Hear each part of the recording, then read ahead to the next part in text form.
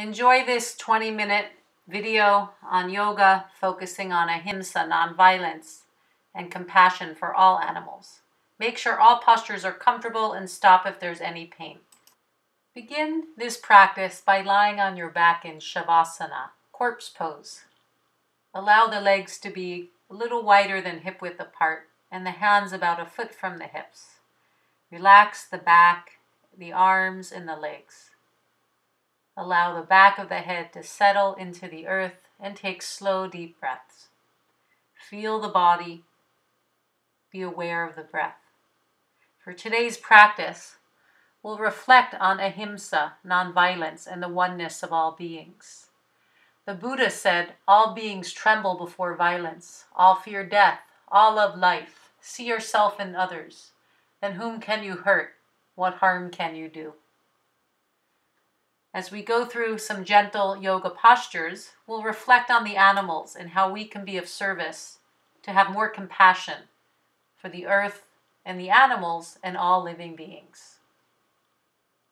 When you're ready to come out, start to rotate the hands around the wrists and give the body a long stretch, as if you're just waking up in the morning. You can interlock the fingers, stretch the arms back, and then bend the knees and hug the knees to the chest. Roll to the side in fetal pose to come out. Push off the hands. And then make your way to Sukhasana, sitting comfortably cross-legged. Take a few slow, deep breaths here. As we begin the yoga asanas, or postures, many named after animals and mimicking the animals, let's take a moment to reflect. Why is it that we can love our cats and dogs as pets, but then some other animals we choose to harm or kill if we're not vegetarian or vegan? As you meditate on the breath and observe the breath, just take a moment to contemplate that. Why do we call some animals pets and others our food?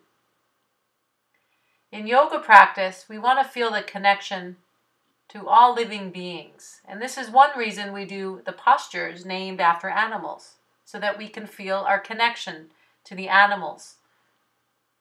So let's begin the yoga exercises and asanas, yoga postures.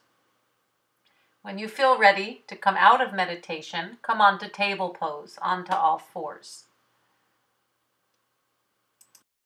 Back as you exhale, arching on the inhale.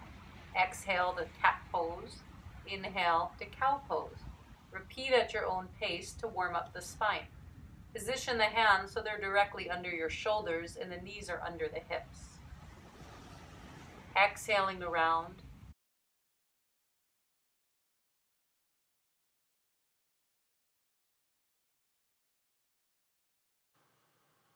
As you continue with cat-cow pose, start to think when we do this posture in yoga, what's the difference between a cat and a cow?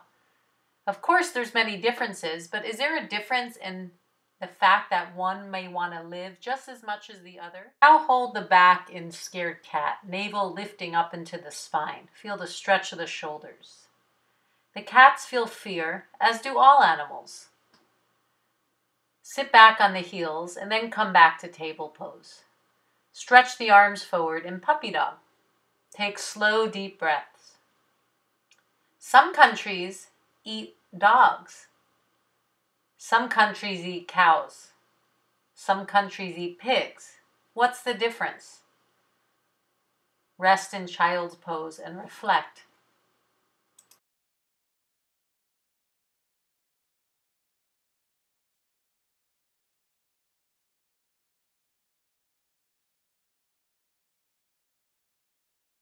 With no pain. From table pose, stretch the arms forward again, coming back in a puppy dog pose.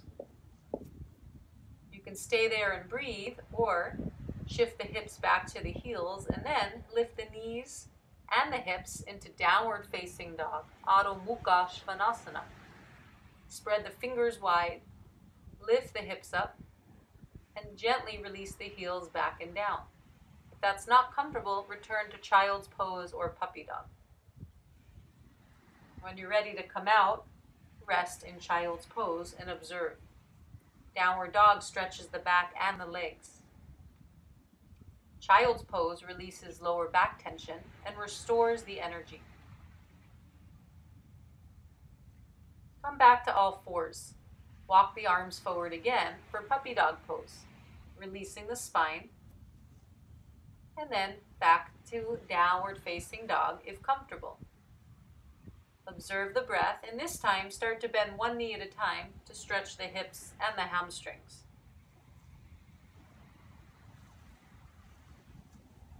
And finding your downward dog pose again, pushing the floor away from you so that buttocks reach up to the sky. To come out, knees lower, and rest in child's pose.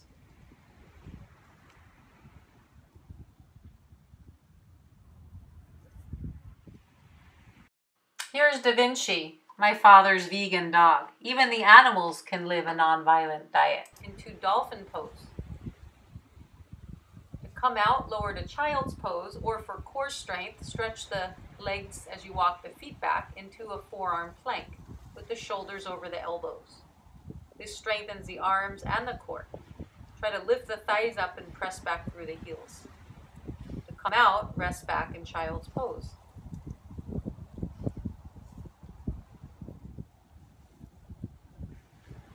Observe the body. Come back to dolphin pose. In Japan, unfortunately, over 20,000 dolphins a year and small whales are slaughtered in a cruel way. The whole family is driven into a cove.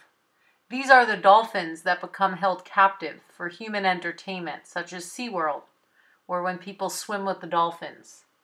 You can help the dolphins by not supporting these cruel and inhumane acts that keep dolphins enslaved in captivity. Lie on the stomach and relax. Preparing for some back bends, we'll start with the half locust. When doing these postures, let's consider how can we remind ourselves that the bugs too are living beings and want to live. Start by lifting one leg, inhale, exhale the lower, and alternate sides at your own pace. Then hold one leg in the air steady. Repeat with the second leg. Hold the leg up and breathe. Think of the bugs next time you go to kill them. Maybe you can set them free instead. Next is cobra pose, bhujangasana. Bring the hands under the shoulders. As you inhale, start to lift the chest. Hold and breathe. Make sure there's no discomfort in the back. This brings low back strength and opens the upper back. Then relax. Even the snakes are also living beings. All animals feel pain, and want to live. Bring the hands alongside you and then lift the whole body up for the full locust pose, Shalabhasana. You can also interlock the fingers behind you. Bring the feet on the ground, wider than hip width apart.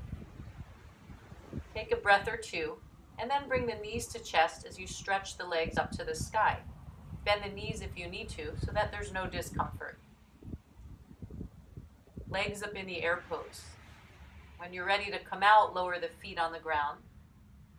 Take a break, and then repeat. Hug the knees to the chest. On the inhale, stretch the legs skyward for legs in the air pose again. You can stretch the legs and spread all 10 toes, or bend the knees if you need for a more gentle version. Focus at the center of the throat as you take slow, deep breaths. This is a gentle version of why the yogis do headstand and shoulder stand, so the blood and lymph can flow back towards the heart. If you want a more active version, stretch the arms back behind you to create an L shape in the body. Next is restorative yoga. We're going to take a towel for this and make a roll for restorative fish pose, Matsyasana. Place the rolled towel on your mat, sit on the yoga mat, and then place the rolled towel under the shoulder blades. When you lower down, this will create an upper back bend. The arms stretch out in a T shape so the tops of shoulders can release towards the earth.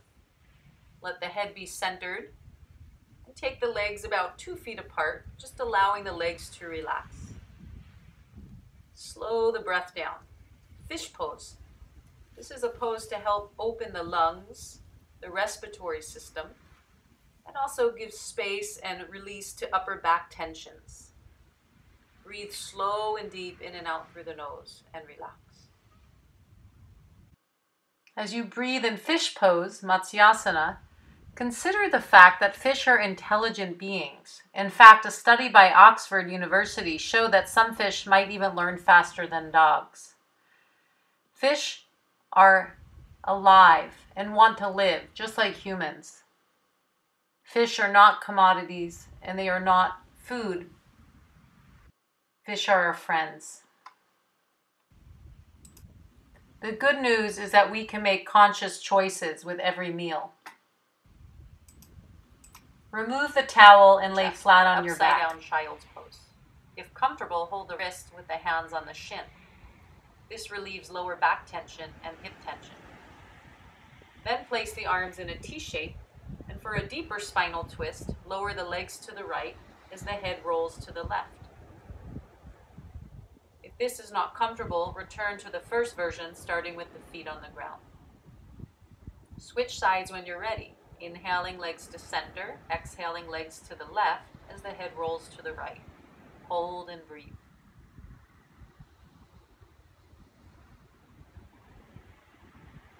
When you're ready to come out, bring the knees to chest and pull the knees in tight, and then release the feet to the ground. Relax and observe. Place one hand on the belly and one hand on the upper chest. Rest and breathe, and observe how the hands move with the body movement when you breathe.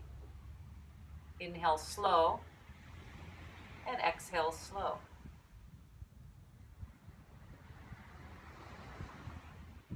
Full yogic breath. Start to breathe now like a wave. Inhaling, allowing the belly to rise, middle, then upper chest. As you exhale, let the chest fall, middle, then lower belly.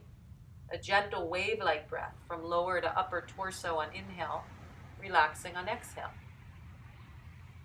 This full yogic breath is a great tool to relax and center the mind. Then stretch the legs out in Shavasana. Roll the head side to side for final relaxation. Tense and release each muscle of the body one at a time. Squeeze the hands, relax. Lift the chest and drop. Shrug the shoulders, relax. Squeeze the face to the nose, stretch the mouth wide, relax. After tensing and releasing the muscles, allow the body to fully rest into the earth.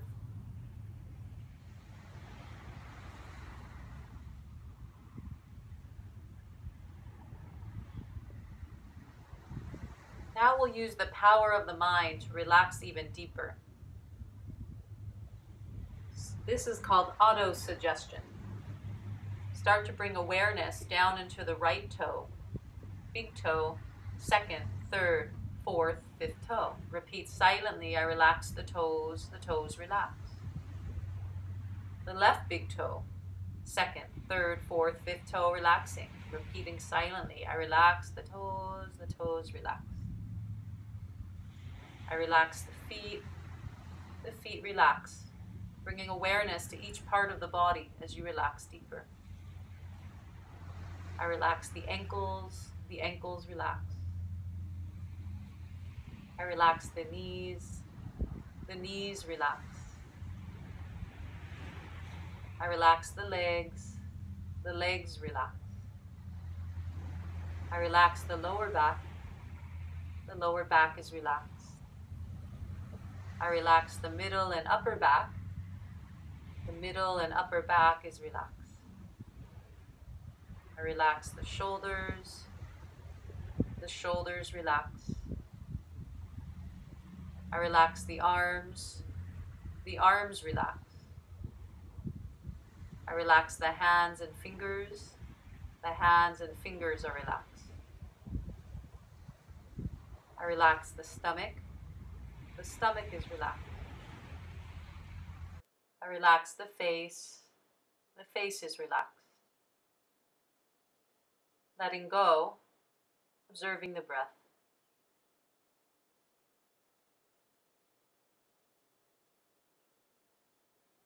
When you're ready to come out, start to rotate the hands around the wrists and give the body a long stretch, as if you're just waking up in the morning. You can interlock the fingers, stretch the arms back, and then bend the knees and hug the knees to the chest. Roll to the side in fetal pose to come out, on your back in Shavasana.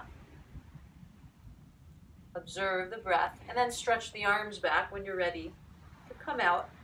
Hug the knees to chest and circle side to side, or rock the legs side to side. You can also circle the knees again to massage the back.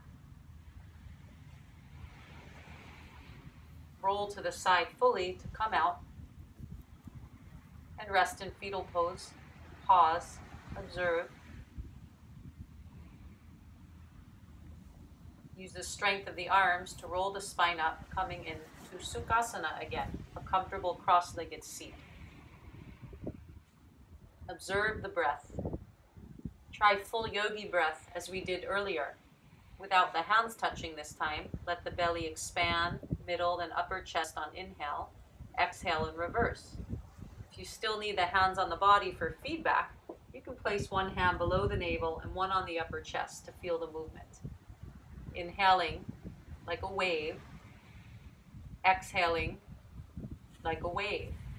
Inhale, belly, middle, upper chest expanding like a wave. Exhale, relaxing in reverse like a gentle wave. And continue.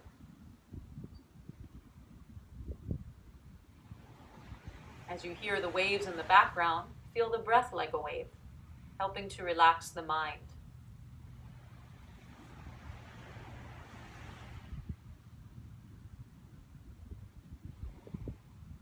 You can practice this breath anywhere and anytime where you need to get centered or help to concentrate and focus.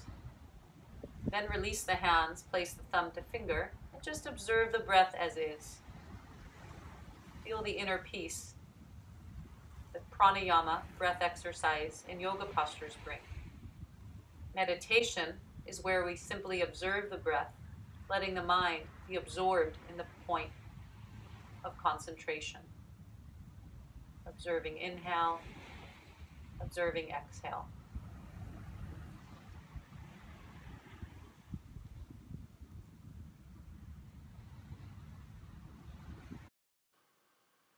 As you observe the breath and reflect on the oneness of humans with all animals, I'll leave you with a quote from Swami Shivananda from Bliss Divine. He says, if you want to stop taking mutton, fish, etc., just see with your own eyes the pitiable struggling condition of the animals at the time of killing. Now mercy and sympathy will arise in your heart. You will determine to give up flesh eating. Shivananda says all slaughterhouses should be abolished, and the use of animal flesh as food should be absolutely given up. Flesh eating is unnecessary, unnatural, and unwholesome. The countless instances of reputed philosophers, authors, scholars, athletes, saints, yogins, and rishis who lived on vegetable diet conclusively prove that vegetarian diet produces supreme powers both of mind and body, and is highly conducive for divine contemplation and the practice of yoga.